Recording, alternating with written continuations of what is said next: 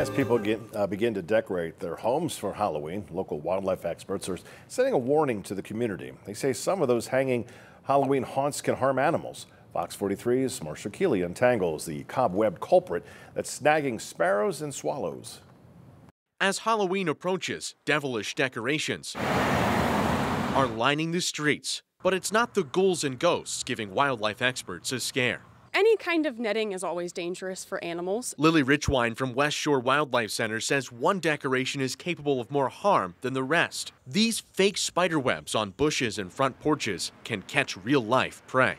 Bugs will get stuck in those nettings, and then animals like birds or bats will fly in to try to catch those bugs, and then they'll get stuck in that webbing. That can result, as those birds or bats try to escape out of those, that can result in injury. As they struggle to break free, birds and bats can get wound in the web, sometimes cutting off circulation or leading to wounds.